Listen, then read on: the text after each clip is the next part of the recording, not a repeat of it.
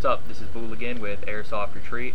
Just thought I'd show you guys the M4-PDW I built. There you go. Nice little view of it.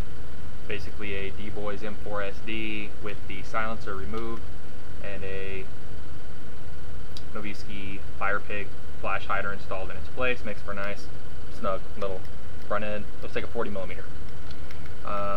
Real interesting part is when you decide to attach a Glock to the bottom, Glock AEG, so it doesn't need a slide or anything like that. And basically this gives you two guns in one. So here's a burst of the